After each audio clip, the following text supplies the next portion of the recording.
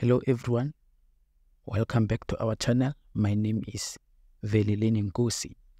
In this lesson, we are looking at the negative feedback mechanism controlling carbon dioxide level in the blood.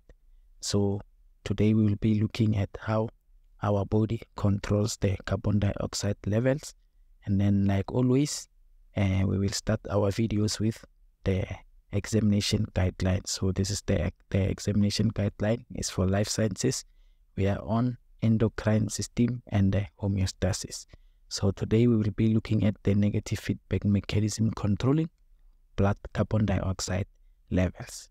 So this is what we will be talking about in this video. So without wasting more time, let's get to it.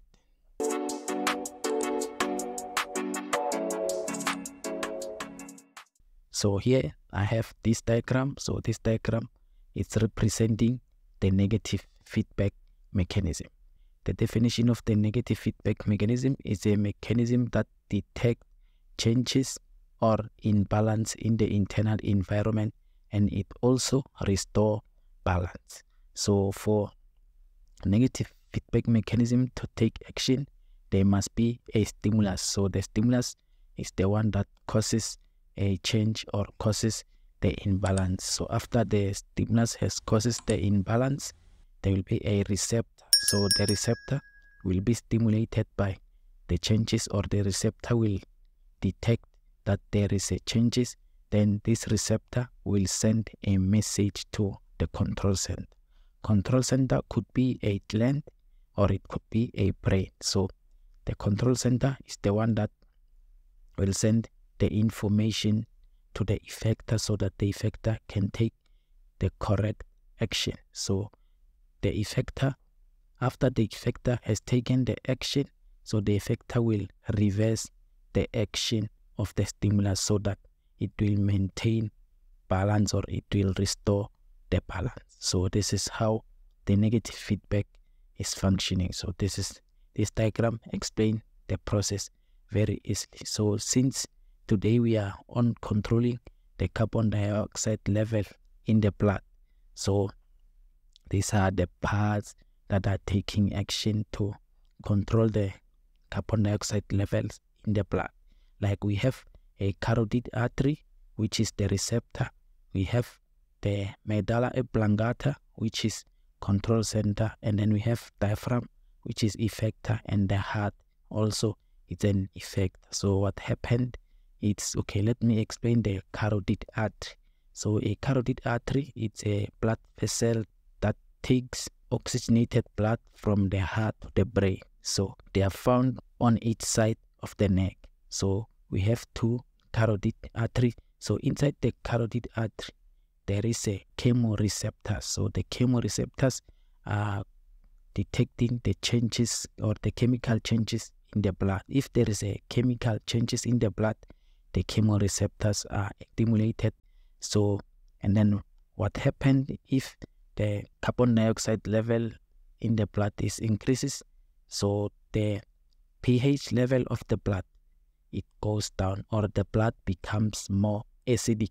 And then when they becomes more acidic, the chemoreceptors inside the carotid artery are stimulated, and then when they are stimulated, they send the message to medulla oblongata. So the medulla oblongata is the one that will take the action so that the level of carbon dioxide returns to normal. So it will send the message to diaphragm and then to the heart so that the heart can beat faster and the diaphragm contract more, and then so that the breathing rate will increase, and then carbon dioxide will be released in a much faster. So let me explain the process in a simple way. So when the carbon dioxide level in the blood increases above normal, here I have this. I will explain this, showing you in the structure.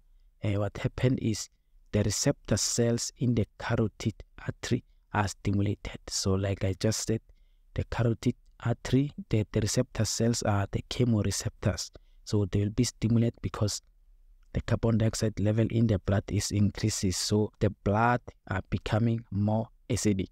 and then the receptors will send impulse to the medulla oblongata. So the carotid artery receptors, they will send a message to the medulla oblongata, say, hey, the blood now are becoming more acidic, so there is more carbon dioxide in the blood.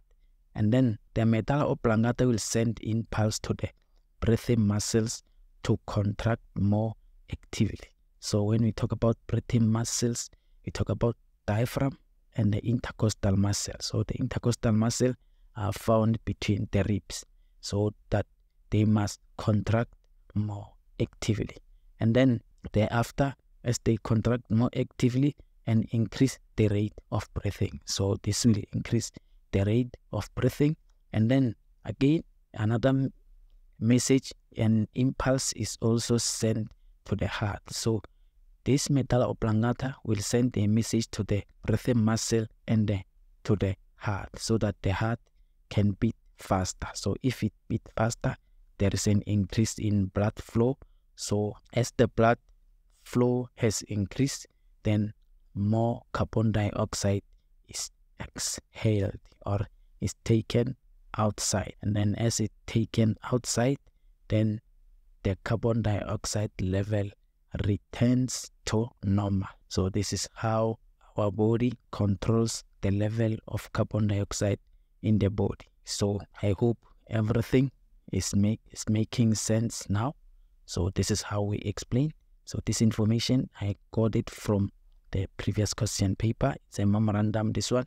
So make sure you write exactly like this one, so that you will get all. It's about 7 to 8 marks. So you will get all these 8 marks because everything has mentioned here.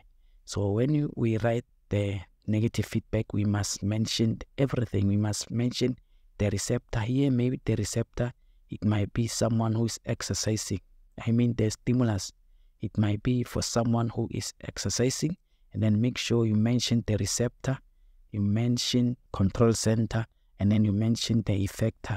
And then you say whatever that it's you are working on, make sure you say it returns to normal, so that you will get all the marks. So this is the end of this video. If you have watched it to this far, thank you very much. Please give this video a thumbs up and subscribe to our channel. So if you are studying, good luck with your studies. Thank you very much. God bless you.